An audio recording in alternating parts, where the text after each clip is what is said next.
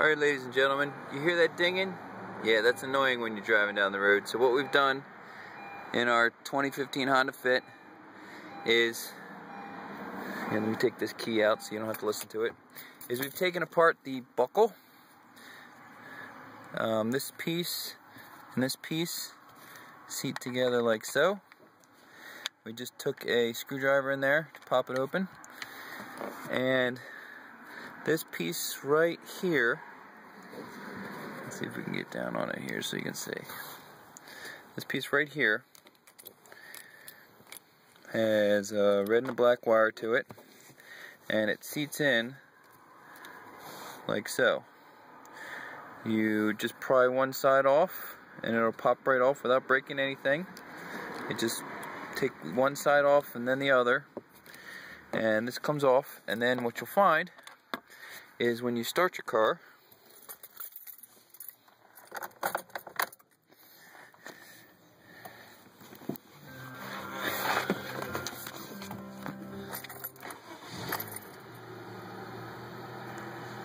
as you'll notice, there is no seat belt.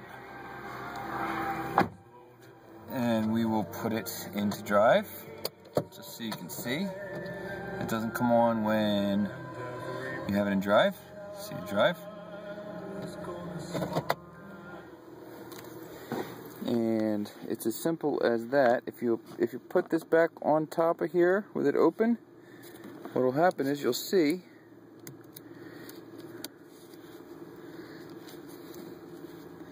as soon as we attach it back, like so, we now have a seatbelt indicator. So it's a matter of just taking that off, and once you have it dangling off, here, we'll pull back off so you guys can see.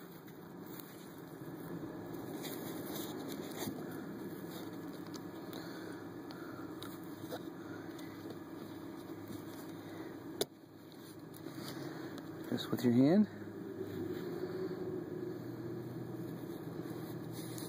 This piece right here.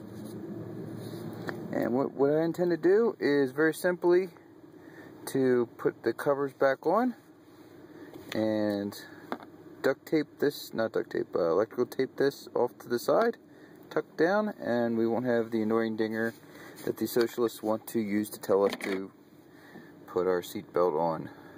It's personal choice. I believe in personal choice and freedom. So enjoy, guys. Thanks for watching.